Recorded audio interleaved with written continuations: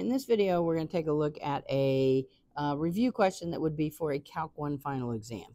The absolute minimum value of the function f of x equals x times natural log of x is what?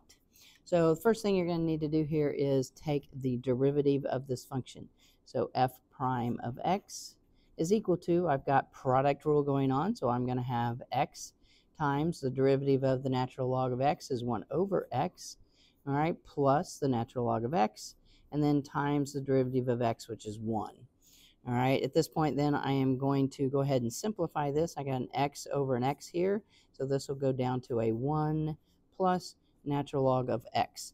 We're going to want to set that equal to 0, so 1 plus natural log of x is equal to 0. I'm going to subtract 1 from both sides of the equation. Natural log of x is equal to a negative 1. All right, now here I need to solve this equation. All right, so that natural log of x has a base of e, so I'm going to switch here into exponential form. All right, so then I'm going to have an e to the negative 1 is equal to x. Getting rid of that negative exponent there, I'll have a 1 over e equals x.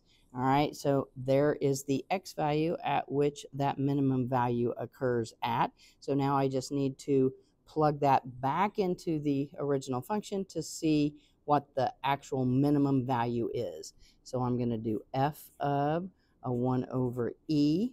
All right, plugging that into my original function, I'll have a 1 over e, natural log of 1 over e. All right, we're going to want to simplify this out a little bit here. If I take a look at this natural log of 1 over e, there has a base of e right there. So if I take a look at this, let's pull this out over here. If I write that in exponential form, I'll have an e raised to the x equals 1 over e. Taking this and going into, again, that exponential form. Okay, so now doing that, I can take the 1 over e and make it, laws of exponents, raise it to the top and make it a negative 1 there. So e to the x is equal to e to the negative 1.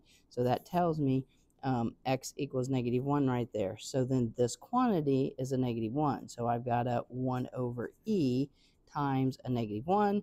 That's going to give me an overall answer of negative 1 over e.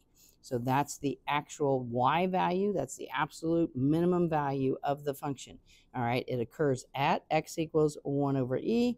The actual y value there is a negative 1 over e. So actually a pretty straightforward question about absolute min there that you could encounter on a Calc 1 final exam. Definitely thanks for watching. If the videos are helping, please share with your friends so that they can benefit too. And don't forget to subscribe to the channel. Thanks.